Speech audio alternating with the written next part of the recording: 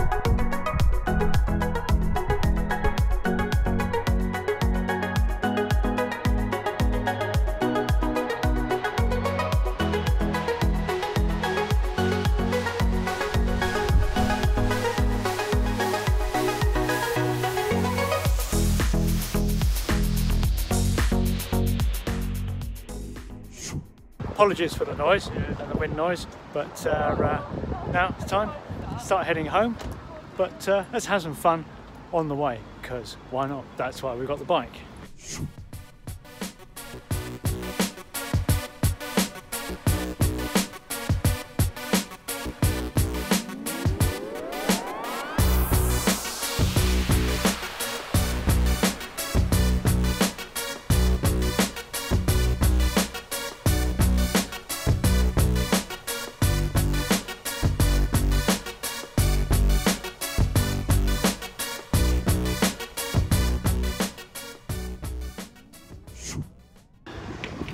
Okay, finished waiting for the traffic to come past.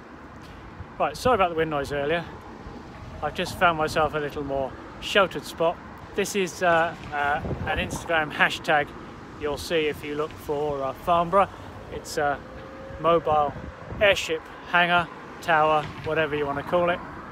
So first stop on my way home, had a really good meeting with an old friend, have a quick lunch, catch up, do it about once a month, it's all good stuff. But it did give me the opportunity to actually bring the KTM out.